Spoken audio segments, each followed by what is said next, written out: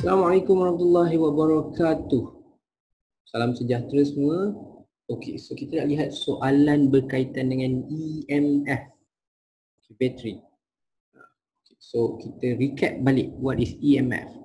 EMF kalau bahasa Melayunya DGE, daya gerak elektrik. Okay, is the maximum energy can be supplied by the power source to bring a unit charge. Tenaga maksima yang boleh dibekalkan oleh sumber kuasa, which is bateri ni, untuk membawa satu unit charge. Okay. So, apa beza antara EMF, DGE and potential different? Beza keupayaan is, beza keupayaan adalah tenaga yang dia bagi. EMF or DGE adalah yang jumlah tenaga yang dia ada yang dia boleh bagi.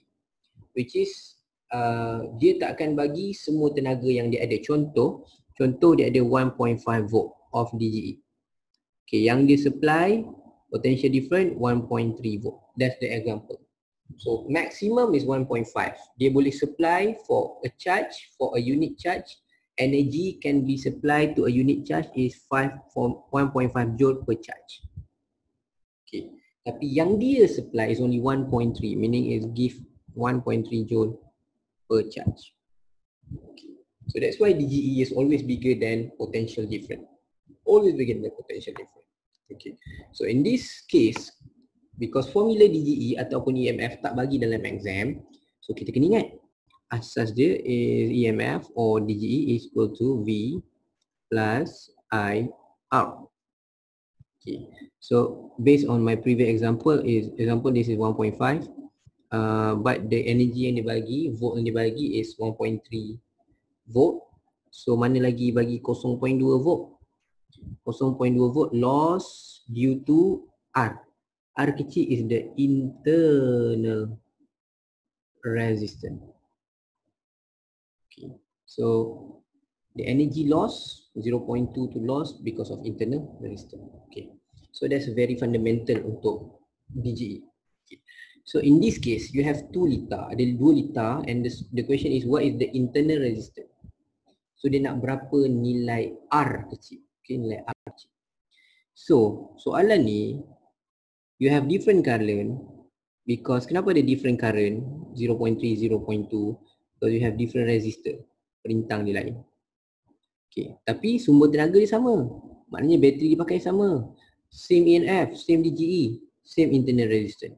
Okay, to solve this korang kena pakai simultaneous equation. Okay, simultaneous equation is something like this. Kita balik for the very fundamental part. The very fundamental part is EMF or DGE is V plus IR. But kita boleh expand become I, bigger R, external resistor plus internal resistor.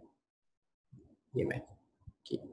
So in this case, cikgu buat for the first question is EMF, kita tak tahu berapa, but current 0.3 times 3 plus 0.3 R. Okay. For second one, the EMF or the DGE is 0.2 times 5 plus 0.2 R. Kita ada 2 equation kat sini. So bila ada 2 equation, so what you need to do is to solve it by simultaneous equation. Okay, contoh cikgu samakan because EMF sama, bateri tak beza, bateri tak tukar. So 0.3 R sama dengan 0.2 times 5 plus 0.2 R. Okay, so 0.9 plus 0.3 R 1.0 plus 0.2 R. Okay, so kita buat macam ni. 1.0 tolak 0.9 tekankan 0.3 R minus 0.2 R. So you get R equals to 1 ohm. So the internal resistance for this battery okay, adalah 1 ohm. Okay, 1 ohm. Alright. So formula ni kena ingat sebab dalam exam dia takkan bagi formula for EMF or DGE. Okay. And untuk this kind of question, orang kena guna simultaneous equation. Itu saja. Jangan lupa subscribe ke YouTube channel kami, Fizik SPM, Fizik.